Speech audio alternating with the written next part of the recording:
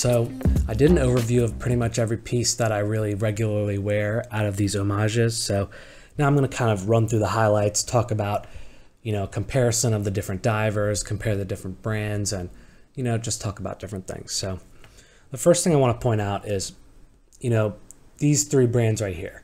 So that's Seestern, Proxima, and San Martin. These are my top three. If I'm looking for a Chinese homage watch, if there's something available from one of those three brands, that's what I'm going to go for. I really trust them. The quality's good. You can get them in around the $200 price range. And I do find that they're worth it, right? You can get something like a Pagani design for 50 bucks, right? Maybe $100 is the standard price. Is it worth it to spend double on something like this? I mean, in my opinion, yes, because as you can see, all of these are on the winder and I wear them weekly. These ones kind of just sit in the case, right? So if you can spend that extra little bit of money and it becomes a daily watch for you, I think that's worth it. I mean, your mileage may vary, but I've tried all these brands and I really have stuck with these three up here. And, there's other brands in the same tier. I know Baltony is the same level. Suges, that's the same brand as Seestern, and they're very high quality as well. They kind of focus more on, they have a lot of chronographs, mechanical chronos. Seestern is more their regular. They do their dive watches under them as well. So really good brand there. Proxima is their own thing. They one of the standout things about Proxima is they have the best customer service in the game. When you buy a watch from them, they will send you a picture of the actual watch they're going to send you with your name written on the tag. They'll put it on a time graph where you can see the results of your exact watch, and you can QC it basically before they send it out to you. So they're awesome. Proxima is a really good company. And the one thing about Proxima is that they've kind of picked a couple designs and stuck with them. So they have this beautiful light catcher case from Christopher Ward that they obviously copied, right? So, but they executed it really nicely. It's super thin, wears really nicely. The dimensions are actually better than the Christopher Ward for a small wrist. But the thing is, they've been kind of iterating on this exact same case now for over a year. So they haven't really released anything overly exciting, just different colorways of this watch. They have an Explorer as well, a 37 millimeter Explorer actually. And they've just been iterating on those. So I would love to see Proxima come out with something new, because they are probably my overall favorite, right? Because they have the good customer service, really good quality. They're unique. I mean, nobody else is making a diver this thin on AliExpress.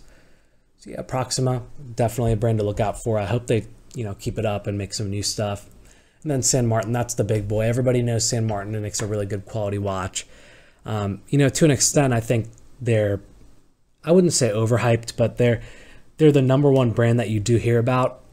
Whereas I would urge you to look at, Proxima and Seestern and Baltony as well, because the quality is right up there with San Martin. Really, there's no difference in quality. The pricing's very similar. And actually, to give you an example, this San Martin right here, this is about $220 for the SN0138. About the same for this SN004.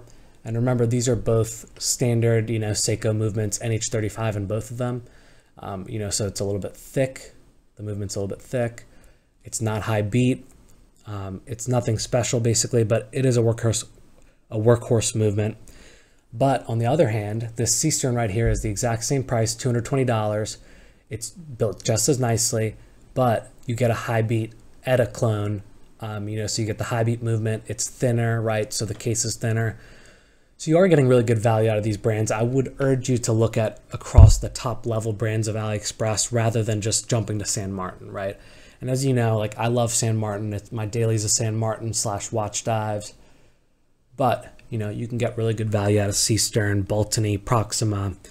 I'll throw in Octopus Kraken, Ixdao, which I believe is a pretty new brand. It might be pronounced Nindao. Another really good brand to look out for. So yeah, and that's kind of the overview of the brands I like to look for. As you can see, I'm not afraid to buy one of the lower end watches. I really love my Tandorio. These two Paganis, also really good watches. So if you're just trying to get something in a certain style and you're looking for the features like sapphire crystal, screw down crown, the water resistance that you're looking for, stainless steel case with a bracelet, things like that, you can get a really good piece for 50 bucks, right? So I recommend you kind of look at your priorities. Are you going to look at the last mile finishing and the things like that? Or are you more concerned with just getting the features that you want? And in that case, you know, something like a Pagani or a Tandorio, those are going to be great watches for you. You know, they do the job. The one thing I will say is Tandorio specifically, the water resistance cannot really be trusted. Gary from I Like Watches did some pressure testing on these Tandorios, and they basically all failed at way less than the rated depth. So I don't know if it's a QC thing or if they don't put the right gaskets in, but basically these guys, I don't trust them as much as these guys in the water. All 4 of these actually, and this one, all 5 of these, I wear in the shower daily. So, you know, they're waterproof, no problems there. You can swim in a pool with them. I won't say that they're 200 meters water resistant as they claim, but, you know, I do trust the manufacturing and QC of those brands a little bit better. And next I want to kind of dive into just straight up specs, right? Like we'll just talk about, I'm going to talk about these top 4 and this one and just roll over kind of the differences. So I'm going to take this off, put it up here. I'll replace the Seestern and we'll just talk divers. And this is, I think, a pretty good comparison. These are all in about the $200-ish, $250 range. They're all dive watches and they have some differences. So I'm going to run through them. So I've separated them actually by movement type. So we have the high beats over here, the Seiko NH movements over here. So these are both NH35. These are ETA clones. This one is a PT5000. This one a Seagull ST2130. So that's kind of the difference in movement, and they kind of follow the same patterns here. So we have 2 different styles as well. These are more skin divers. These are standard, you know, slab-sided divers, right? Kind of going further with that, these are a little bit more classy style, right? I mean, I would lump in this blue one. It's simple round indices, pretty classy watch. But I mean, if you look at these, they're thin, elegant. You know, they have a little bit of extra something over a standard dive watch, right? So that's another category where they kind of follow these lines. And then, you know, going into the cases, I won't be able to hold these all up, but I will pull them in the order of mid-case thickness. And I already know this, so I'll just pull these out. So the thickest by far is this SN0138. So this guy, super slab-sided, super thick, looks like a real Tudor, honestly. It is thinner than that, you know, it's 13 millimeters, but it's all in the mid-case. All 13 of those millimeters are right there in the mid-case. Let me get focus real quick. There we go. Yeah, as you can see, all 13 millimeters are basically right there in the mid case. You have a little bit of a Rolex style case back, a little bit of bezel thickness, but yeah, you're getting a slab side with that one. Moving up the line, we have the SN004. So this is the exact same thickness, but as you can see, that mid case kind of is cut down into the case back. And sorry about the focus. Yeah, that mid case is quite a bit noticeably thinner with a little bit more turn down to it. And it makes a difference. I'm telling you, this one wears thinner. So I do like the mid case on this one. The SN0138 is a little bit of a chunky boy, but that's okay. And then moving up the line a little bit further, you have the Seestern. So this one, again, super nice and thin mid case. Even thinner than the SN004, and what I like is look at that turn down. You're not going to get that on either of the Tudor styles. I mean, that's just part of the case design, but look at the turn down on the Seestern. A little bit more dramatic, a little bit more hugging the wrist, and it does feel that way when you wear it. This watch really does wear really nicely. And then moving down the line, the thinnest of them, you know, by actually a pretty significant margin is the Proxima. Razor thin mid case. It's kind of cheating the way they do it. I mean, this little line of brushing is technically all the mid case is, but look at that undercut. I mean, there's definitely some thickness under there, but what matters is that it kind of hides that on the wrist. Like, you don't really see a lot of the case on wrist, so what you're left with is this really thin, really nice looking mid case. Really nice case design on that one. So in terms of dimensions, we do have kind of a wide variety. And let me just show you the thickest and the thinnest side by side. Yeah, so it's not an insignificant difference. You're gonna get a much thinner, lower profile case on some of these skin divers than a Tudor style case. And that's just, you know, they're copying the Tudor design. It is a slab-sided case, and Tudor even goes thicker with this, with their GMTs. So, you know, people are okay with it, and I'm okay with it. I'll put this on, I'll show you. It doesn't even look bad, right? So the 13 mil overall thickness is still not a deal breaker, right? This thing wears really nicely. Looks pretty good on the wrist. I mean, it does have a little bit of that chunkiness, but overall looking pretty good. And then let me transition to the thinnest, and I'll show you what this Proxima looks like on wrist.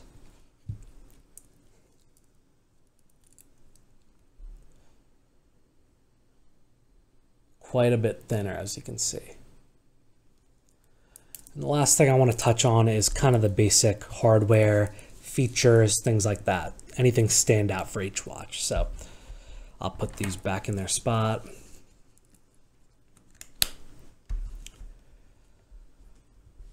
And I'll just run down the line. So the Seestern, this one, you know, you get really good features on this. It's got, I'm not going to mention the basics. Like, these all have a sapphire crystal. They all have a screw down crown. They all have stainless cases. They all have a stainless bracelet. So I'm not going to bore you with those details. I'll tell you what stands out about each one. So this one, what stands out is that it retains a lot of the quality and feel of a real, like, non-skin diver, so to speak, but it still wears like a skin diver. It wears really nicely, but it has that really good bezel action, really crisp. And I'll get into that later. Some of the thinner watches, the bezel's not as good as a full-size diver. So this one retains that really good bezel. It has a beautiful sunburst style. That's kind of one of the top features when you look at the front of this watch. It adds a little bit of something over a plain glossy dial, and it's just really nice. And then right here, one of the biggest features, you have a toolless micro adjust clasp. So you can push and pull right here. Push, press the button, and retract it right back out. You get about a link's worth of adjustment through here. And I'm about to go into a couple other ones in the future that have this clasp. Just remember, they're all basically the same. The Seestern, the only difference between this one and the San Martins is that this one is a little easier to operate. The button to release the clasp is looser. So I can release it a lot easier, which I like. So, you know, overall, this is the best overall clasp of any of these watches. Toolless micro adjust, fully milled, a nice scissor, and like I said, easy to operate, easier than the San Martin. So the Proxima, we kind of touched on what makes this one unique. It's really just that case. The design is just extremely, extremely nice. The end link fitment is nearly seamless, like some of the best I've seen, even on genuine watches, not just homages. Really nice bracelet. You don't get a toolless micro adjust. It's a milled clasp, pretty good quality, not signed. Regular, you know, milled scissor clasp. You do get signing on the inside, which is pretty nice. Yep, signed inside.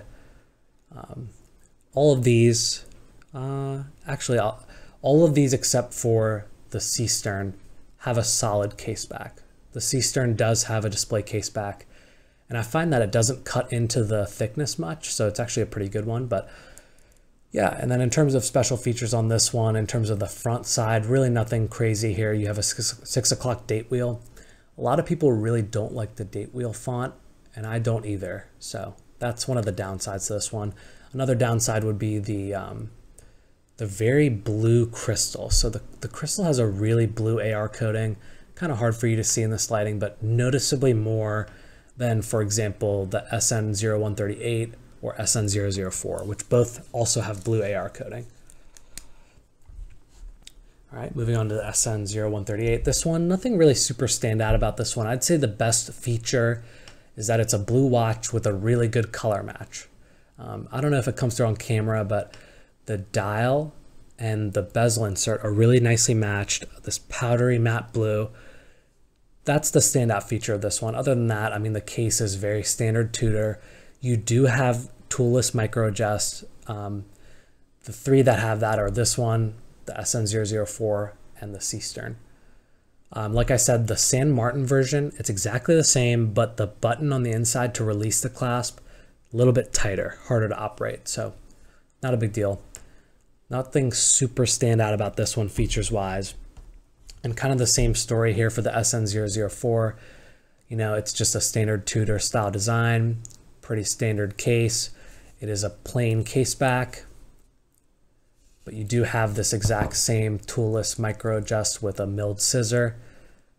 San Martin signed. Really good quality across this. And then, you know, I do like the bezel insert on this one, or the bezel action, I should say, the most on this one out of all of them. I'll give you a little bit of a preview. This one's just really, really crisp. It's kind of low effort, but still feels like it's deliberate. So yeah, I mean, there's a reason why this is my daily. It just does everything really nicely. Looks good on the wrist. And so, yep, I'll put it back on and go about my day.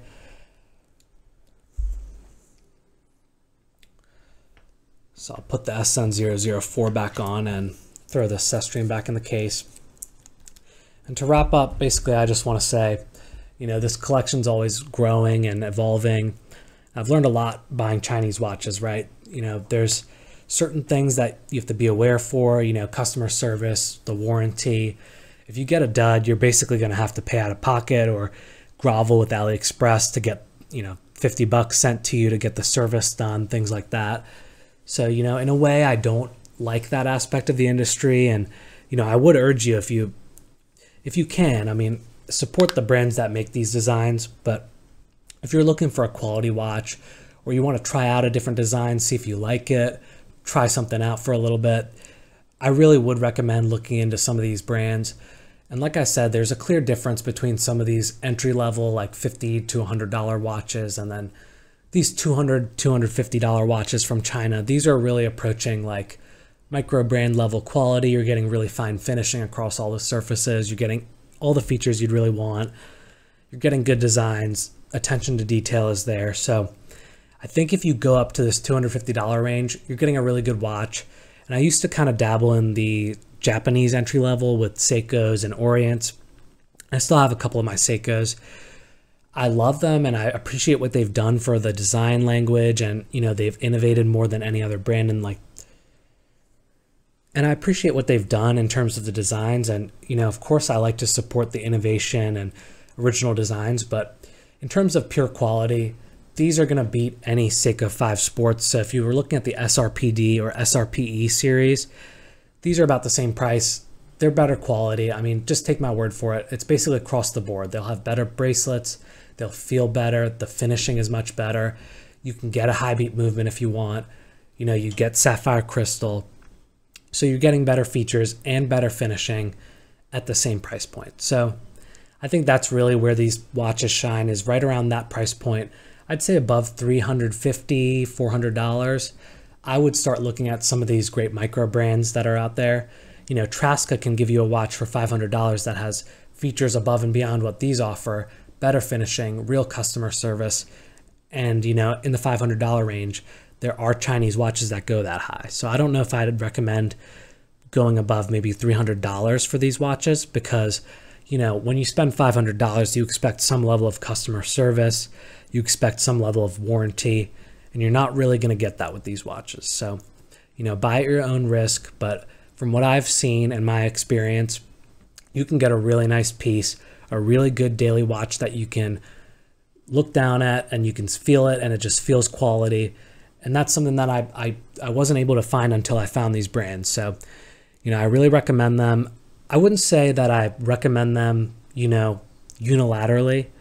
I would say that you have to go into it knowing what to expect.